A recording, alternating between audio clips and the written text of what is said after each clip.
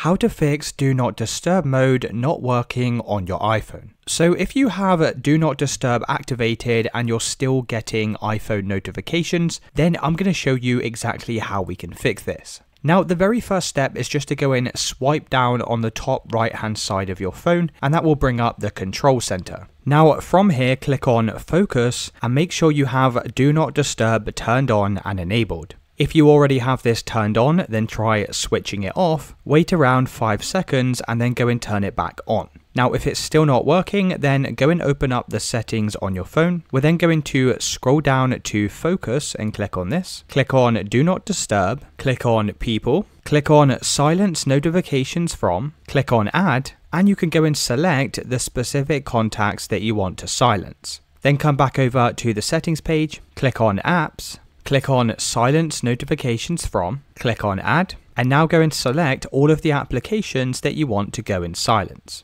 You can then close out of this window, click on Options, make sure Hide Notification Badges is turned on, Silence Notifications, make sure this is set to Always, and once you've done that, you can check to see if that solves the issue. Now, if it's still not working, there could be an issue with the software on your device, so to fix this, head back over to the settings, scroll down and click on General, click on Software Update, and just ensure that you're running the latest version of iOS. Now, typically, as long as you have iOS 18 or above, then the Do Not Disturb should work fine. If it's still not working, come back over to the previous settings page, scroll down to Transfer or Reset iPhone, click on Reset, and then press Reset All Settings. You'll then need to enter the PIN code for your iPhone to go and reset all of your settings. Now, if you have tried all of the steps in this video and it's still not working, the final solution is to perform a soft reset. Now, to do this, you can press the volume up button, press the volume down button, and then hold the side button on the right hand side. So I'm going to do this with you now so you can see what this looks like. So we're going to press the volume up, press the volume down,